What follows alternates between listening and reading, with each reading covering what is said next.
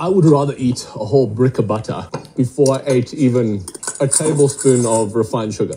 But I would rather eat a whole bowl of refined sugar before I eat even a tablespoon of seed oils, industrial polyunsaturated fats. You really want to avoid those. You see, you can mitigate the effects of excessive glucose in your bloodstream, right? Work out, do some training, certain ways you can mitigate an insulin spike, for example. But when you eat poor quality fats, they become part of your body.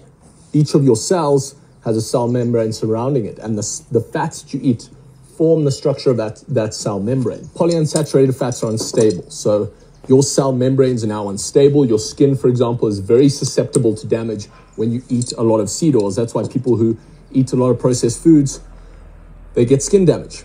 They get sunburnt, they can't tan. If you eat a lot of saturated fats and animal fats, they are stable, they become part of your cell membranes, and your skin, just as an example, is strong and well. I'm in full agreement with Coach Brian here. So let's break down the science to what he's talking about, because the numbers are staggering. When it comes to seed oils, we need to understand half-life. Not how long they last on the shelf, but how long they stay in you. Linoleic acid, the main fat in seed oils, has a half-life of 680 days in your fat tissue. That's nearly 2.5 years just to clear it out. And to remove 95% takes 6 years. Now, I'm usually the first to say epidemiology is nonsense, and that correlation is not causation. But this isn't that. The 680-day number comes from direct biochemical measurement. Now, there is an observational study showing a 136% rise in linoleic acid stored in our fat since the 1960s. Now, I'm not saying that causes disease, but it shows we're carrying much more of this unstable fat than ever before. And that matters because PUFAs literally get built into your cell membranes. Now, I've spent way more time in the sun these past 2 years since switching to animal fats,